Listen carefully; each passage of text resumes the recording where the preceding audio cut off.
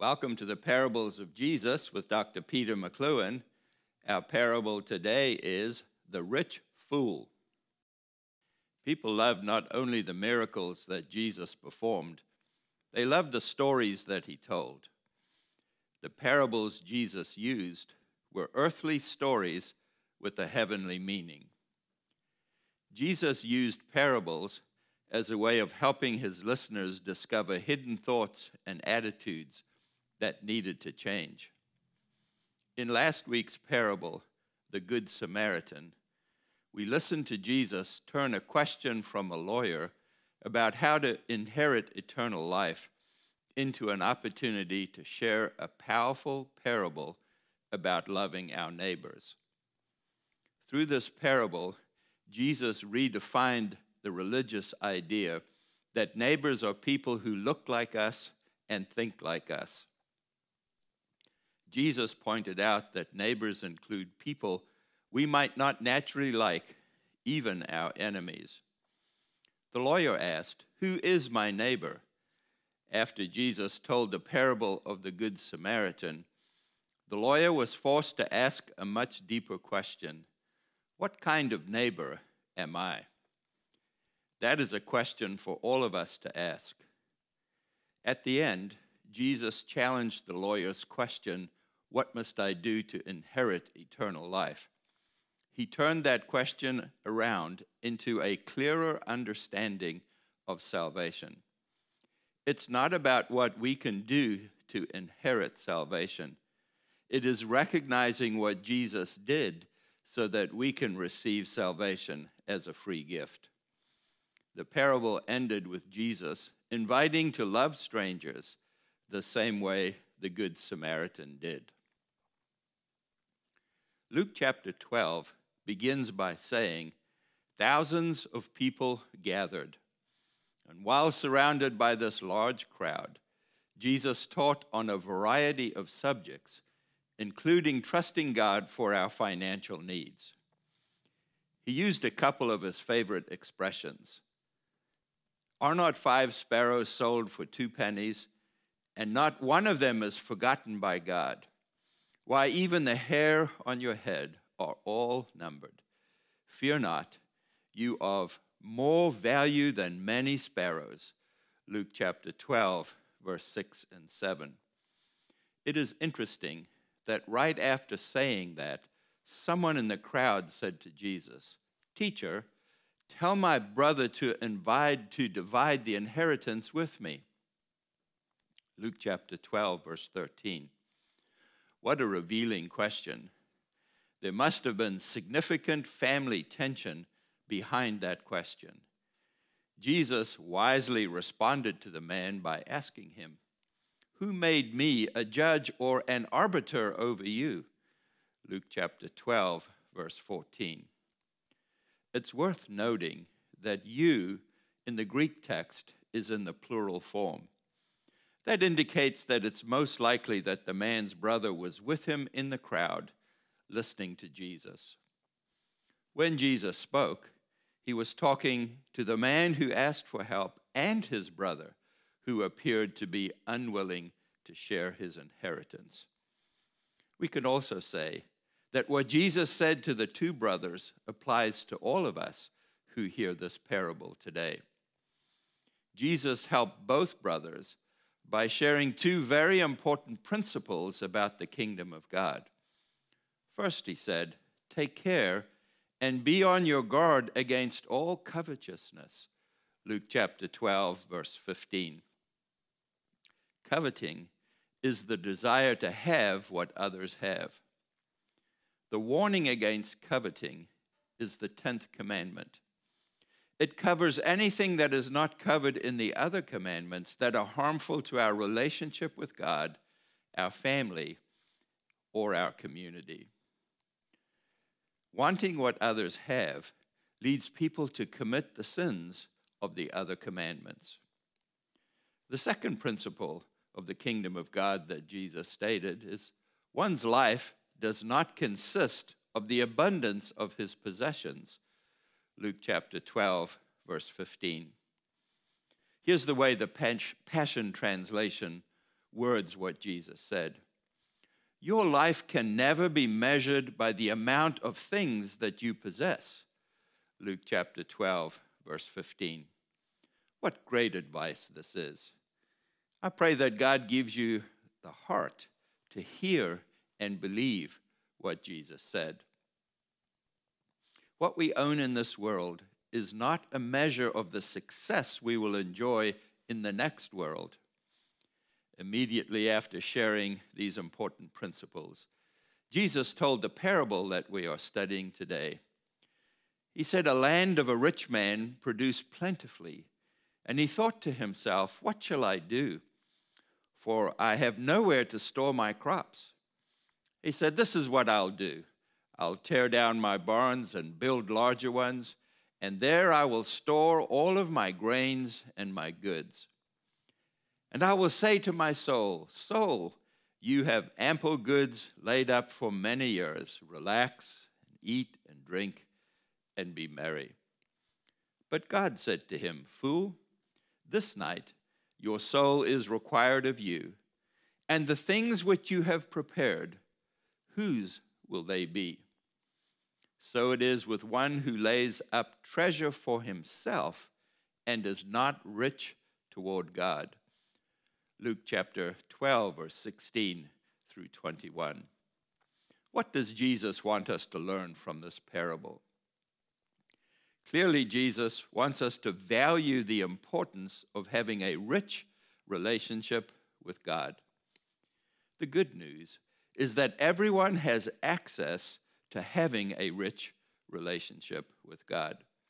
A rich relationship with God is available to all who will take the time to listen to his voice, read his word, and open our heart to his will and his ways.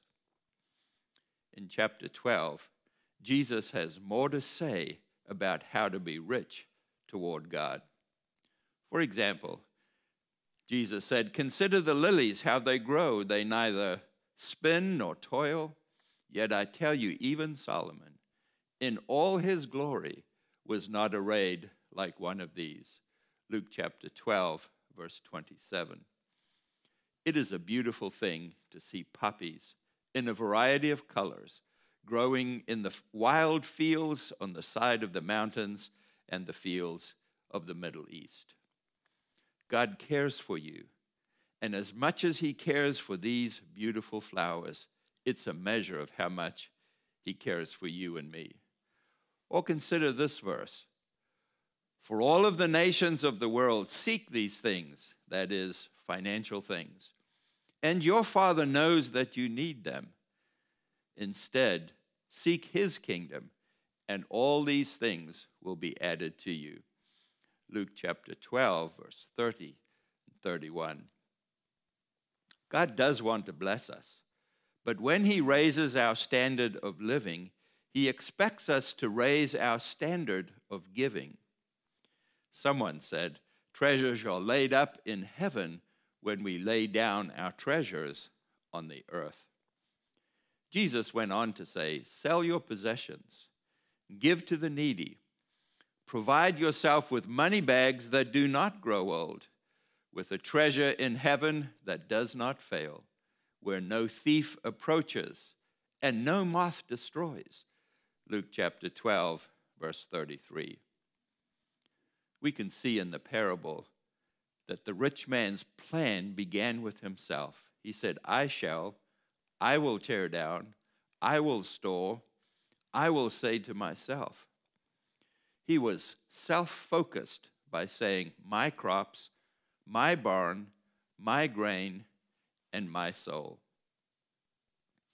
Jesus went on to teach people how to invest in the best bank. Bishop Ambrose of Milan said, the bosoms of the poor, the houses of the widows, the mouths of the children are the barns which will last forever.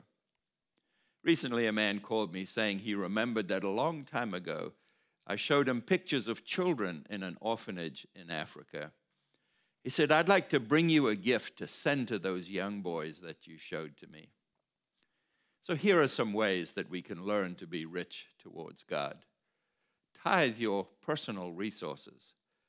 The Bible recommends giving 10% of our income to the Lord.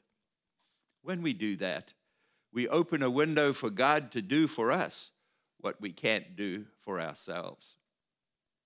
Make a plan to tithe your future resources. People who wait until they have more money before they begin to tithe lack the faith to follow through when they receive much. If you tithe on the little you have right now, you'll have the faith to tithe when your resources are larger. Include the kingdom of God in your will. It's a good feeling to know that what God has blessed us with while we are alive can keep blessing people after we are already in heaven. Jesus said, "Fear not, little flock, for it is your Father's good pleasure to give the kingdom to you." Luke chapter 12, verse 32. Over the years, I've had the privilege of consulting with people who want to leave a financial legacy after they are gone. Many great charitable organizations continue the ministry of people who have been in heaven for many years because they left a gift for the good of others. If God blessed you with great wealth and you've not established a plan to continue spreading the message of Jesus, please write to me and I can help you connect with information on how to leave a spiritual legacy. My wife was raised on a farm, and she remembers her parents asking the Lord to send rain for their crops and to protect the harvest until it could be brought in safely. Her dad was very different than the man in this story. Perhaps as you have listened to the message, you've realized that you're a lot like the rich man in the parable Jesus told. You're living and planning like your life will go on forever. If you knew your life would come to an end today, are you ready to meet Jesus? If you're not ready to meet Jesus, why delay another minute? Receive Jesus as your Savior. Accept what he did for you on the cross. Ask him to forgive you for your sins and give you the gift of eternal life. If you just prayed with me to receive Jesus as your Savior, write to me, and I'll send you more information on the blessing of following Jesus. Next week, we'll continue studying the parables of Jesus. We hope this message has filled you with living hope in Jesus. If you would like to talk with someone about your spiritual journey, please leave a comment or send us a private message. We enjoy reading your notes and having an opportunity to pray with you. If you received a blessing through this message, please share it with others. We invite you to become a Living Hope partner by donating as little as $1 a month through our QR code. Your gifts will help us create new messages and reach more people. Living Hope is a ministry of Ingleside International, Incorporated. All donations to Living Hope qualify as a charitable contribution. Thank you for your prayers and support. Next week, we will continue learning together from the Word of God. God bless you and fill you with living hope.